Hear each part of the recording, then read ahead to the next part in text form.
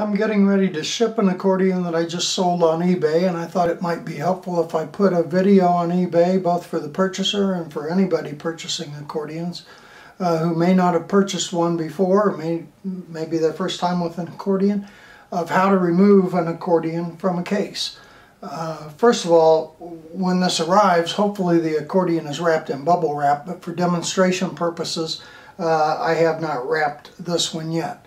The accordion, you might be able to tell in the video, probably can't, but this one has had the shoulder straps from it removed.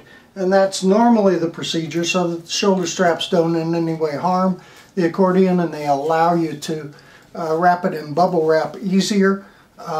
When you remove the shoulder straps separately, you will find that one of them is probably longer than the other one, and that's as it should be. The left shoulder strap should be shorter and the right shoulder strap should be longer.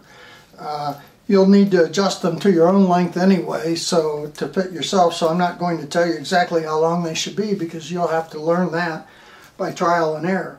But when you go to remove the accordion, and it'd be a little easier perhaps the first time when it's wrapped in bubble wrap, but after, when it's not wrapped in bubble wrap and you're getting your accordion in and out of the case occasionally, if you're taking it someplace to play, the thing to remember is that these bass buttons, if pushed back against the back of the case, and they do set with the base towards the bottom of the case, so that when it sits up, it's sitting, the accordion's sitting on its feet.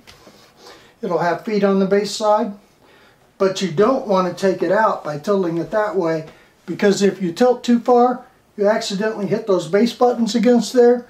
You can bend them so that they'll stick instead of coming straight up through the holes that they're supposed to come through. Push them down and they stick. So remember to lift the bass buttons out first so they clear the baseboard, and then the treble key section out later.